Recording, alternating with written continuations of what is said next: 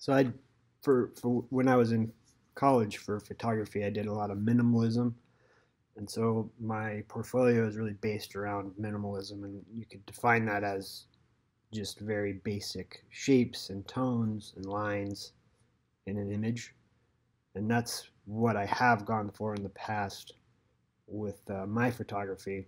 Here's one of my better images.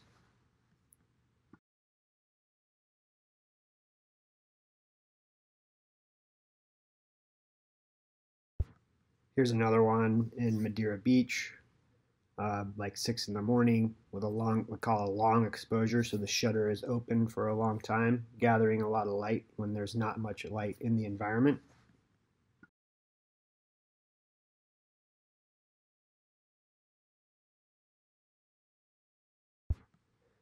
And here's one doing the opposite, where there's a lot of light in the environment, and I use the shutter to reduce the amount of light in the photograph. So this is a very fast shutter speed when there's full sun out in the actual environment.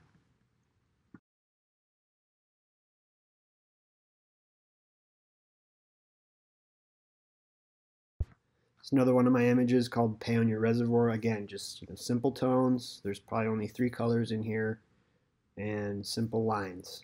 And this is how you get kind of that painterly effect.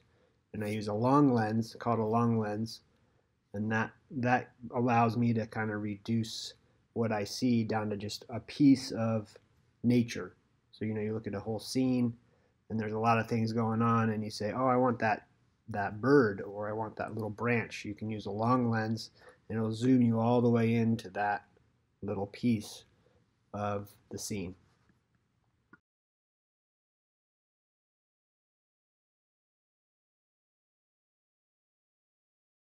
This is the other thing I've been doing. So I take all my photographic work and I will put it into a gallery and display it in a way that is a lot different from the framed image. And this is actually a collaborative um, installation with my classmates for our final project. And what I did was I took their imagery that they gave me, and I printed up these huge panels of all their imagery, most of it while they're uh, at school at Colorado Mountain College.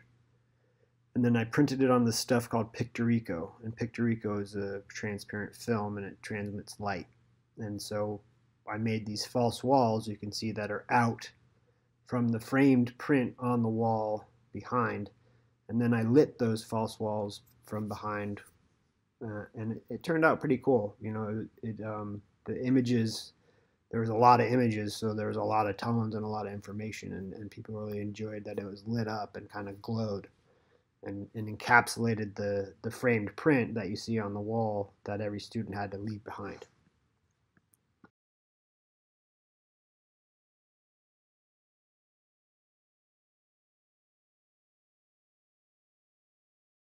And while I've been in Highlands, I've been shooting the waterfalls at night.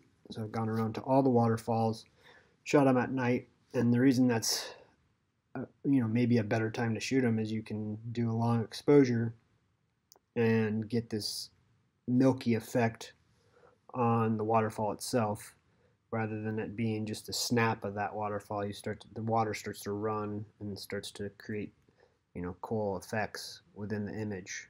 And the night sky, it's kind of a different look that you get to the waterfall than you normally see.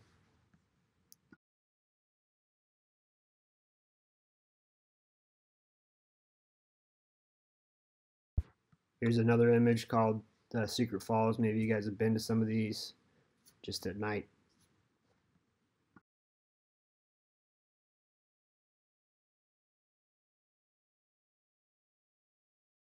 Okay, so we call it capture when you capture an image. So this is just kind of the basics of how to capture an image with that Pro Camera app that I introduced you guys to in the other video.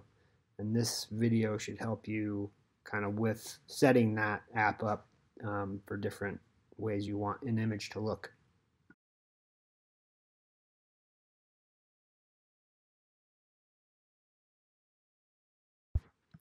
So proper exposure is a combination of 3 things. The shutter speed, which is easy to adjust on the app. The ISO, also very easy to adjust on the app.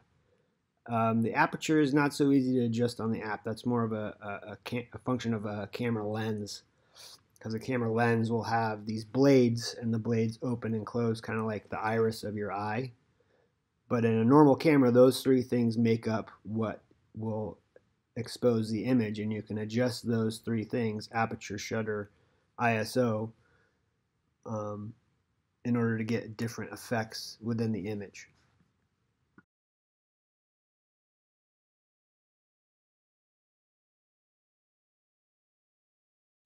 So like here, using aperture with the lens, the whole image is sharp, right? So I have the aperture as high, it's like f16, um, and that keeps, when the aperture is high, it's kind of like it's very narrowed down, so the image is very sharp.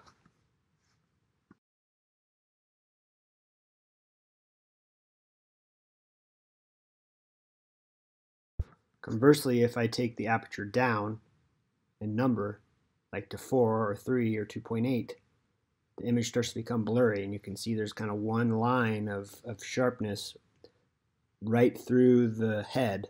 They're almost like right behind the head, and the rest of the image is blurry, and that's because the aperture is very open, and it's causing the image to be blurry except for one little slice. So that's one look you can get with that slider, the auto manual slider that I showed you guys. You can blur part of the image, you can blur all the image, and that starts to make some cool effects.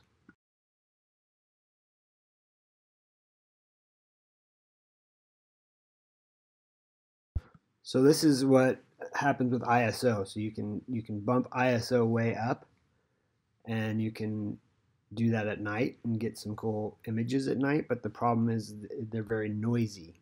So you have to compensate with either shutter speed or aperture for this noise. And this is a kind of a setup shot I used for making the final waterfall shot. And the problem with this image is it's practically unusable because there's so much noise. And this was at the highest ISO the camera can go with. So you got to be careful how high you go with the ISO, because you can get this noisy image, and it might not be kind of what you want. But one thing that photographers do a lot is they'll go high ISO image, and they'll take that image and turn it into black and white. And then that looks kind of cool because a lot of black and white images have noise. So you can examine that, or I can show you guys at another time how to change them into black and white.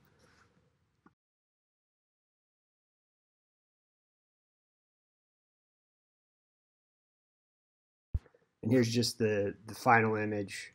You know, a lot more drama in it, a whole lot less noise, better tones. Sky looks better. So at a lower ISO, it becomes more usable.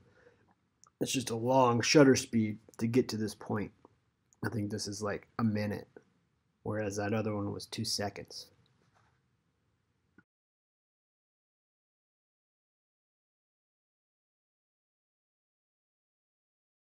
So with shutter speed, and here I'm using action as an example, with a high shutter speed you can capture action because the shutter is going faster than that little hockey player can move, so he gets frozen in action.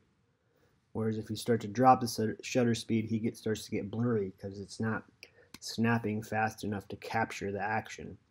So one way we use shutter speed is to capture action, and you have to do it, like if you're shooting sports, you got to do it at 1/2000. So that's 2 thousandths of a second, very, very fast.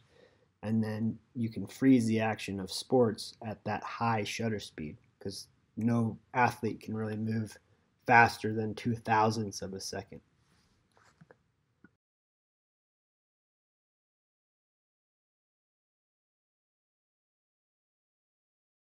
And here you can see kind of a lower shutter speed where things are starting to get blurry. Players are starting to blur. The action doesn't look as frozen. You can use this effect to get some cool looks in the image, but if you are shooting sports, you want to bump that shutter speed way up so that this doesn't happen.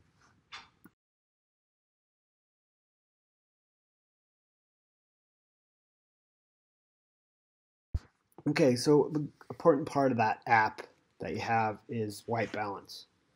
And it gives you a number of options for white balance. And what I'm wanting to relate to you here is the temperature of light.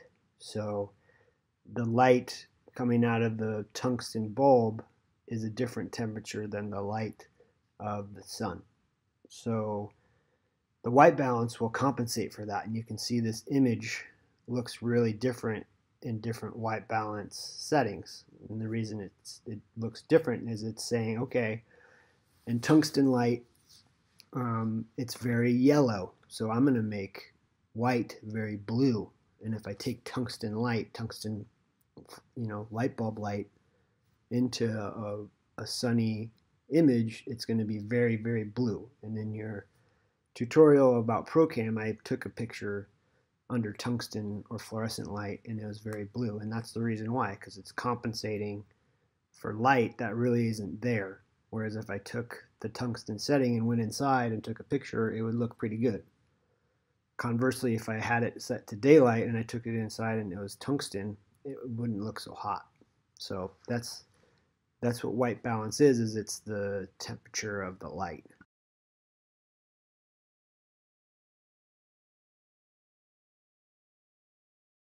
And here you can see the actual temperatures in Kelvin that they use Kelvin to measure light. So you can see what light is in the Kelvin scale using this chart. So if you go straight up to noon, that's kind of the strongest the sun is. Clear noonday, 5500 K. When the sun starts to turn, or the sky starts to turn blue, it goes up in temperature according to Kelvin. So you get that blue twilight sky. That's very blue, high in the Kelvin scale. So this just takes sort of some of the well-known sources of light and drops them into that Kelvin scale for you. So you can start to understand, okay, what is the temperature of light? And that's useful because you have that white balance slider. And the white balance slider goes on temperature. So when you start to slide it, it'll change the temperature of the Kelvin, and you can actually start to match up the Kelvin with the source of light rather than using the auto white balance functions or like the cloudy or the fluorescent. You can start to match them up on your own, and they might be slightly different. That's why they have that slider is, not every source of light is the same. So that the slider allows you to sort of adjust slightly to that source of light if it's a little bit different than a preset.